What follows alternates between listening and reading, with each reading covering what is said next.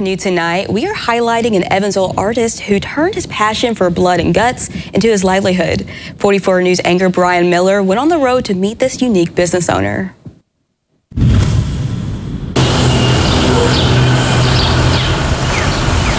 It's a quiet, sunny afternoon in this peaceful neighborhood featuring dead-end roads.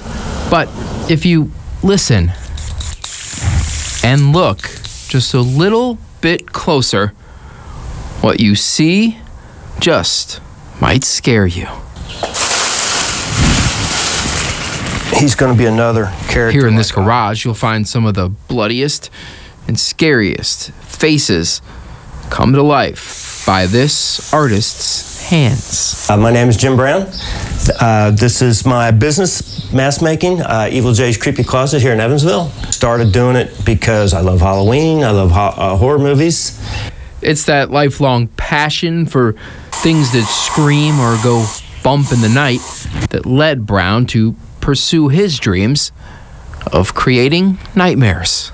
And I started doing it just because we would have a Halloween party every year, and instead of buying decorations, I was making decorations for the party. And then people kept saying, yeah, this is really neat. Could you make me something like this, or would you sell me something like this?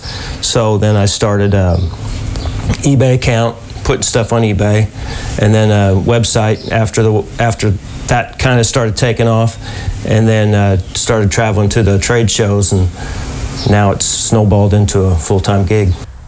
Brown says he makes hundreds of items like these each year, painting, sculpting, and creating masks and props. A lot of people go walking through this neighborhood this time of year. There's a lot of kids playing, birds chirping, but there's also a hidden gem. This house has become a bit of a tourist attraction here in this West Side neighborhood. Yeah, I get a lot of looks. I see cameras coming up as people drive by. They'll slow down and they take pictures as they come by the house. And when the weather's nice and people are walking, a lot of times they'll walk up and they want to know what's going on in here. It's not all gory fun and games out here. Evil J's Closet began as a part-time gig, but now he spends more time in his studio than in his adjoining home. It's a professional journey that began about 25 years ago.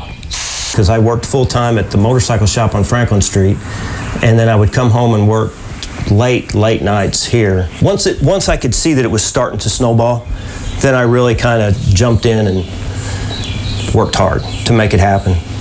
And for Brown, the sweat, tears, and of course the blood, lots and lots of blood, has all been worth it. In Evansville, Brian Miller, 44 News.